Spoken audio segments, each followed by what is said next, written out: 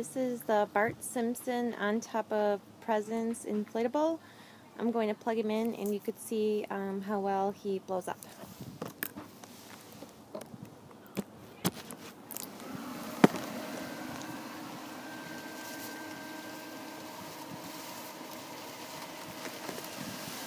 You kind of have to adjust the ribbons on his gifts a little bit.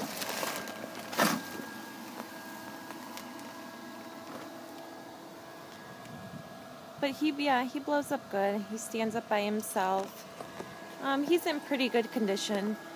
There might be a couple areas with dirt, like especially on the white pieces, but nothing too bad. His colors are still looking pretty good.